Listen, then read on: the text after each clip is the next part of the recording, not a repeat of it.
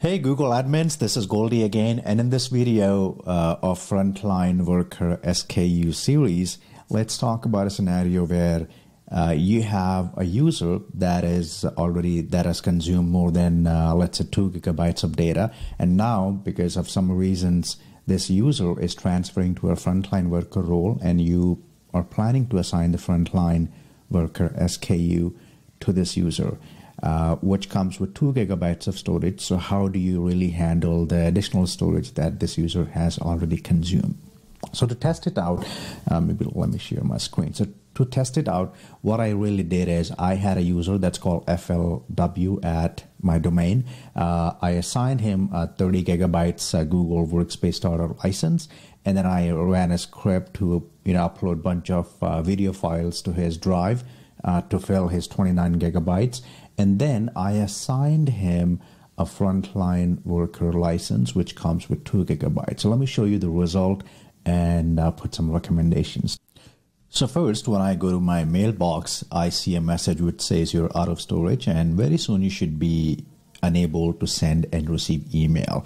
Now, this is the latest mailbox where I tried this experiment like a day ago, I think. But let me take you to another account where I tried this experiment a few times. Here it says you can't send or receive emails because you're out of storage. Okay, so you have to either purchase or try freeing up some space.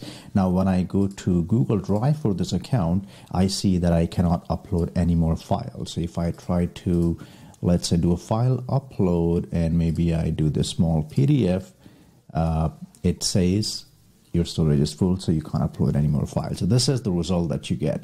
Now for emails, where it says you can't send and receive emails, I also tried to send an email to this account, and let me show you what exactly happens. I'm gonna move myself here. Let's go to reporting and email log search, and recipient was FLW at mydomain.com. So when I do the search, it shows one message that was sent on 16th of March. I think today's 17th, so one day ago, and it still says in progress. And when I look, there were multiple attempts, but it still says the email account that you tried to reach is over quota. So now the recommendation: absolutely do not try to do that, because this is not the frontline worker is meant for.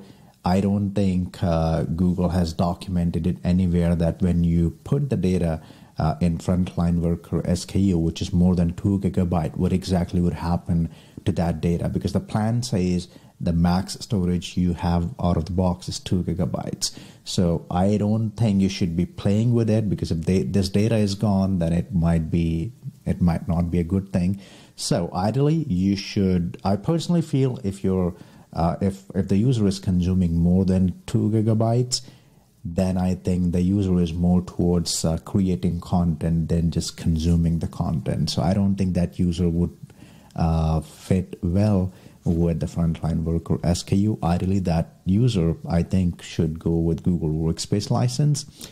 If somehow you still think that this user is a frontline user, then consider adding more storage to this user. That I'll show you in another video. With that, thank you so much. If you have any questions, comment, feedback, do not hesitate to put that under this video, and I'll be happy to collaborate.